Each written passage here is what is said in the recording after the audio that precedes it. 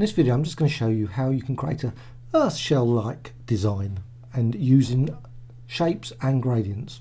Okay, first thing to do is I'm just going to go to the Ellipse Tool, select shape option and the first fill for the crust.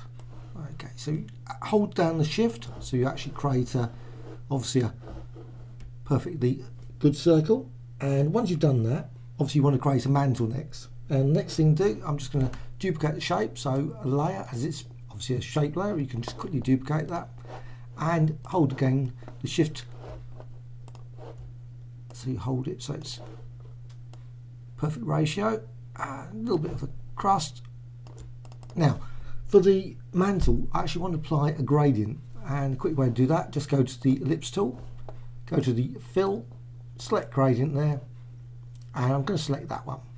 Now just click there and you actually see the actual gradient. It's obviously red and there's a yellow, orange, and obviously both the stops here are 100% for the opacity. Okay, once I've actually done that, click OK. I want to go to here and I want to make it radial, and so you've got the orange there and you've got the red inner part. So right, once you've done that, next thing to do, I want to duplicate that as well, but I'm actually going to just go back to a solid colour and just going to resize that one a little bit down. And now this is for the core,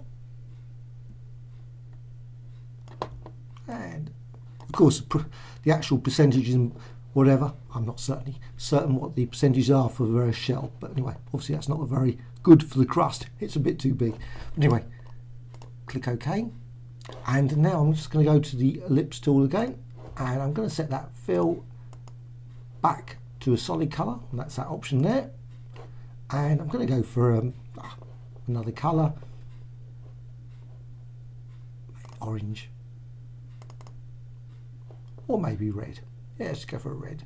Okay, so we've actually got, that's the core colour, and now of course you want an inner core, and I'm just going to duplicate that layer again, layer, duplicate layer, okay, and just go in the centre, and inner core, make that, select the Ellipse Tool again so you can actually change the fill colour, just go for a white or any colour. Okay, so once you've actually done that, you've actually got the layers over here. If you can't see that, window layers, and just select all of those, all of them selected, and go to layer, align, vertical centers, layer, align, horizontal centers, so they're all actually perfectly nicely aligned. And as they're layers, of course, you can actually go back to each of these layers and maybe modify the actual design. So if you want to maybe add a few more points to this layer around this path, and then of course you could actually make a sort of crinkly sort of design depending on what you want to do. And of course you could do the same for the exterior, the crust, and of course you could add blue for the sky as well if you want to go for the full hog.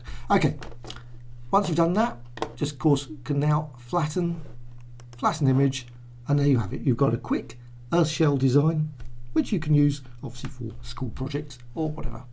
Obviously you could add some text to add the details like core or inner core. Hope you found this of interest.